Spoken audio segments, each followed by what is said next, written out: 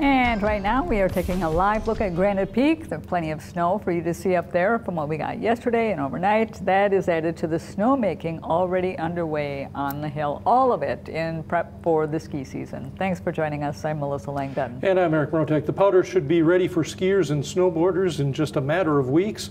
News 9's Jimmy Sadowski talked with the staff at Granite Peak as they made sure they're ready for opening. Halloween was barely over when crews here at Granite Peak started working for winter, and soon enough, these slopes are going to be covered in fresh powder, just waiting for the season to start. While ghosts and goblins were out and about on Halloween night, crews here at Granite Peak were busy at work, making just an inch of snow to make sure all the machines were ready. They were, and it all went according to plan.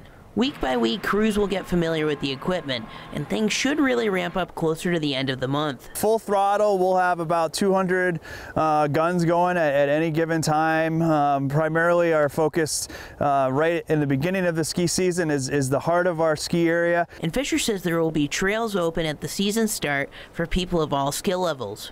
When we open up for the year, we really like to have Comet, which is our six-pack, going first, and as well as Blitzen, which is our triple with the mid station, so that we have not only advanced skiing terrain but also beginner terrain available. Lifts are already being operated and worked on. Those crews have also began putting snow on the ramps and jumps. The lift operations assistant manager says if you're working on a mountain, you've got to be committed. Pure dedication of being here and willing to help, and obviously that's what we're here for. Obviously we're for amusement. Seeing people smile, that's probably the main thing that we want to see. The other part of ski season in Rib Mountain is the tourism factor.